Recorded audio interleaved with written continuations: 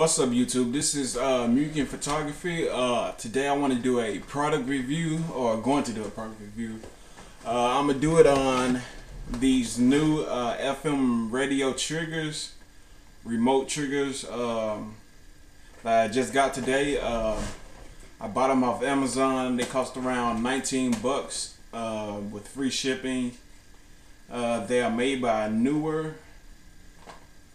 So yeah, let's get into it. Alright, well, first off, let's read, let's open it.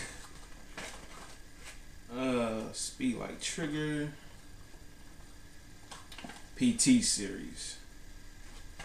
So, they came with two receivers, I believe. Yeah, came with two receivers in the box and one transmitter, and it looks like they take AAA batteries. But let's read the specs. The frequency is 333 megahertz with a range of less than 30 meters and a sync speed of 1/250 of a second with two AAA batteries in order to make them work. So here's the receiver. I don't know if it's focusing, but maybe right here probably. And here is the transmitter. And they are made by Neewer.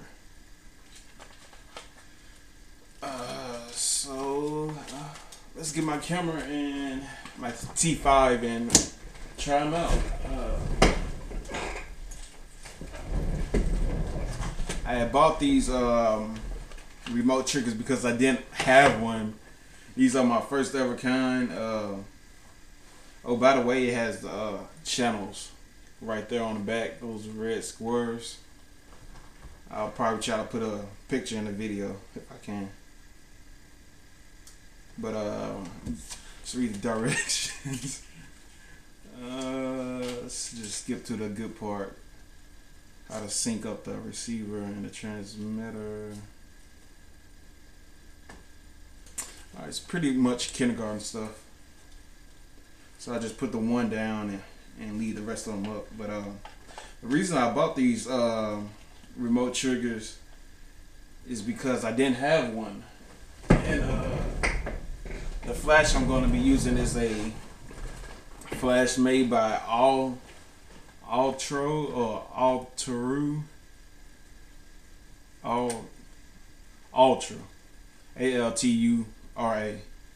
Ultra Photos, and it's an AP FLS UN V1, like so. It's a pretty standard flash, manual flash.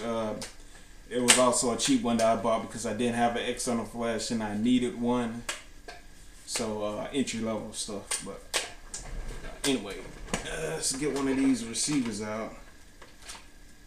Anyway, well, oh yeah, what I was saying before was that the reason why I bought these triggers is because I didn't have one and I need to be able to trigger my manual flash off camera, and I didn't want to use slave mode because I only have the one flash, and that means I'll have to use a pop-up flash, or I actually do have another generic flash over there made by Vivitar, but it sucks, so I didn't want to do that, use slave mode. I really wanted to do it manually or remotely, I mean. So that goes on like this. It goes on like that. Let's set the channel. Hit the on switch. And I'll just press this button on this one, see what it does. Oh, it lights up, so I guess it works. But yeah. And let's put it on this light stand or remote flash stand.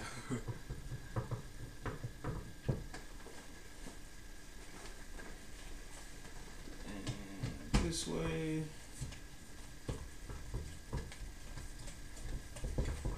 So off the top, it said it had a 250 of a second sync speed. I don't know if that's gonna be fast enough for general use or anything really. So well, let's test it out. Let's first turn on my flash. Let's use the minimalist lowest power setting. Let's shoot it up against this wall up here, just to get you an idea of how it looks, I guess. So I guess we'll put it in manual. It'd help if I had an SD card in here.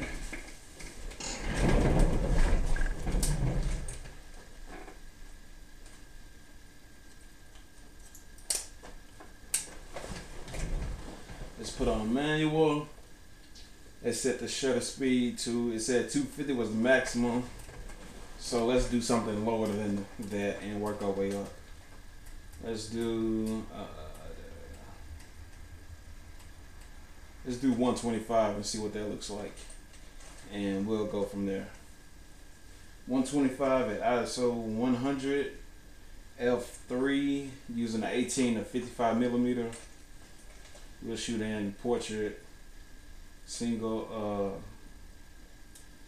shot autofocus for single shooting, evaluated metering, flash exposure composition set at 0. Auto white balance, we shooting in raw, and yeah, let's go ahead.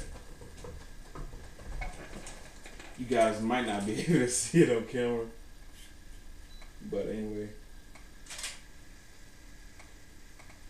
So that was it. It's a pretty dark photo, so let's up the flash power to something bright that you guys can pick up on. Let's do maximum, just because it was really bright. Wow, that's really cool too.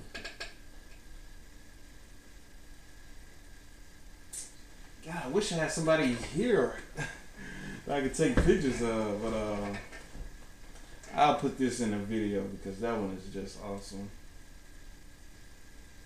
That's just perfect. That was 125th of a shutter speed. Let's move it up to 160. Use the same flash power. And it can go up 2 more stops, but or 2 more increments. And let's try it again at 160.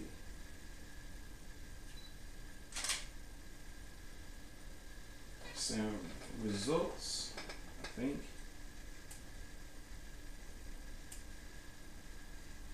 Yeah, not much of a change. Let's try bump it up to 200.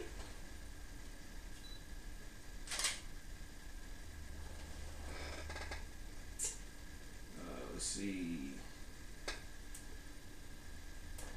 The same results, not much of a change. Let's bump it up to 250. See what that does.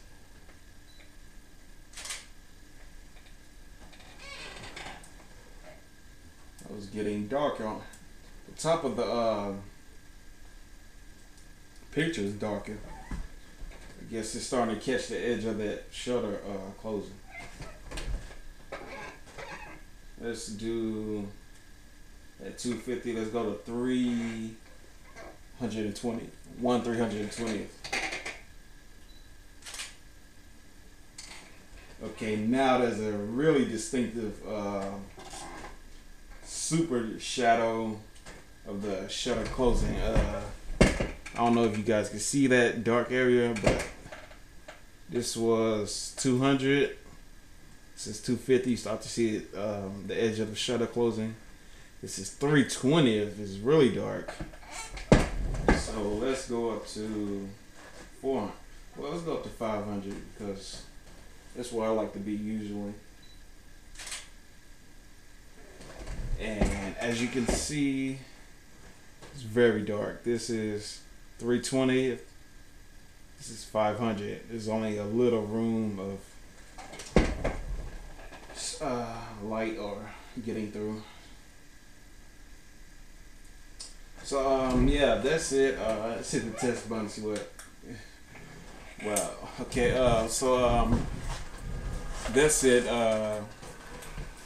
That's all I wanted to show you guys. The new, well, new to me, the remote triggers by Neewer.